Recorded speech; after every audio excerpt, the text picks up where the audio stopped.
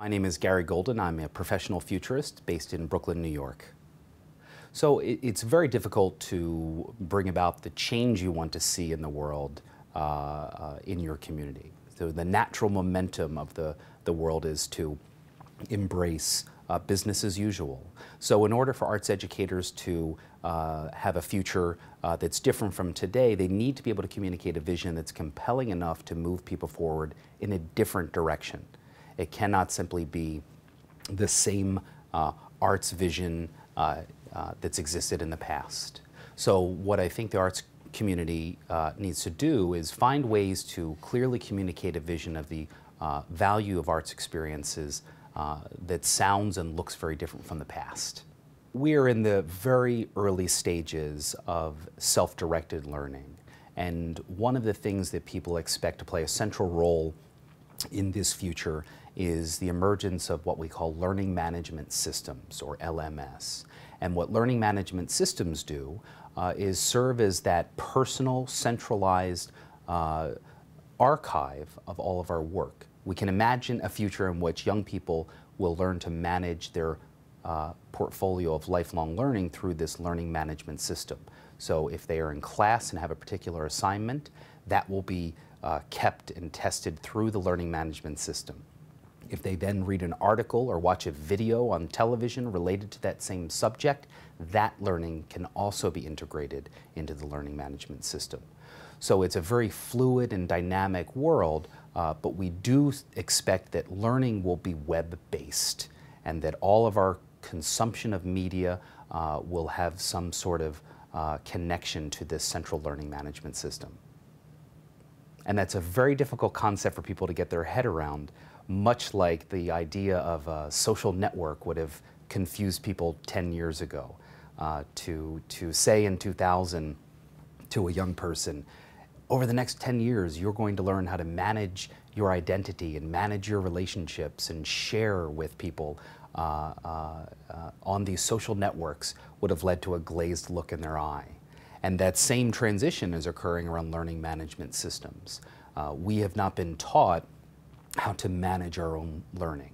And learning management systems are expected to become the platform for young people and older people as well.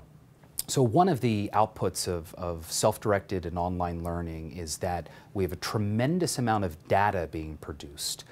Data about process, data about our different learning styles, and outputs and outcomes. And when we think about the future of data, we need to imagine that there is a value chain associated with it.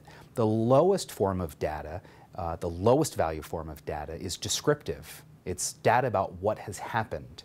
And this is, ironically, the most widely used form of data in the world of education and learning is descriptive, what happened in the past. Looking to the future, the most valuable forms of data are predictive and prescriptive.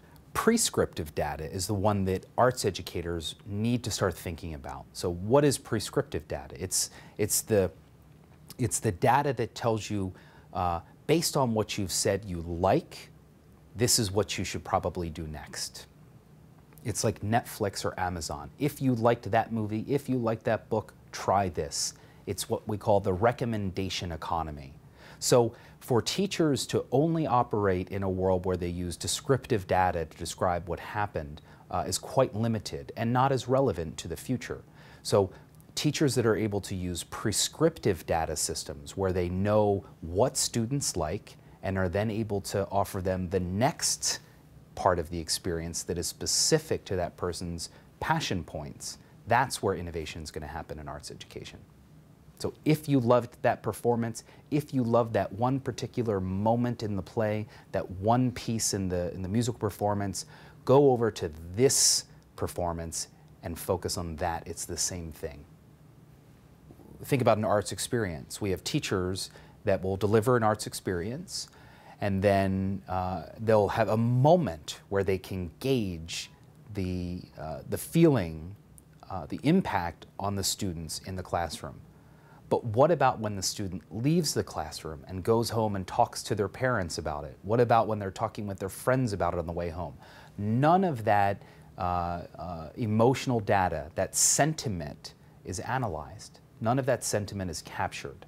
So when we move into a future that is more transparent, and again needs to have its boundaries for privacy, but as we move towards this more transparent future, what type of sentiment analysis tools will arts educators use? What type of sentiment analysis tools can we use to improve the quality of the experience for students over the next decade? If I'm an arts educator looking at the future and what I might need to do in terms of curriculum, it is building in not just a traditional survey, but building in more capture opportunities to understand sentiment. So how do you design curriculum around this capture of sentiment? That is a critical question, specific to a set of tools, but also in terms of a strategy around curriculum design. Web-based tools are very cheap to build, they're very easy to use, and they're very realistic. So you can imagine that the spreading of tablets will mean that teachers are going to need to not just photocopy a fixed paper curriculum page into the tablet, they're going to need to rethink the entire page itself.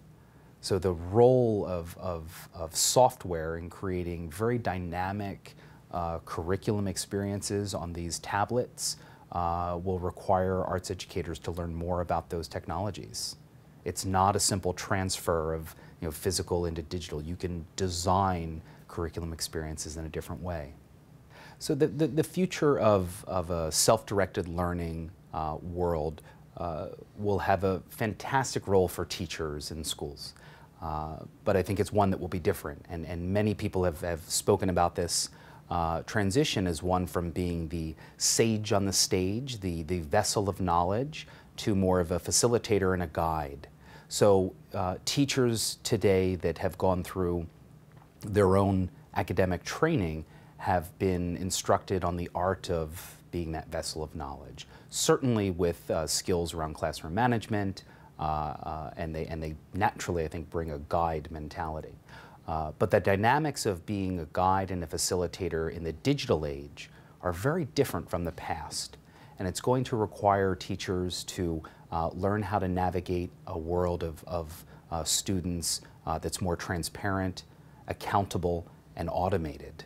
So it's likely that software will help in much of the mundane elements of teaching. So the grading and all of the things that teachers spend their time on today will likely be handled through some sort of software system. Two jobs for the future of teachers in this digital landscape, in this world of self-directed learning. One is to know the tools. Teachers are going to become, need to become more educated themselves on the whole landscape of tools. They don't need to pick winners, they don't need to become masters of the tools, but they need to understand the options that the young people can find on their own. So if young people can go out and find that tool, the teacher needs to know what that tool can do. And then the other thing that teachers need to be able to do is build that bridge from that one particular arts experiences to another arts experience, or that arts experience to a real-world creative professional experience. So if someone is interested in mixing music, the teacher needs to be able to say, the same set of tools exist for creating visual communication. And how about you look at a future in which you could be a graphic designer or a user experience designer using these types of tools? That will be the role of the teacher.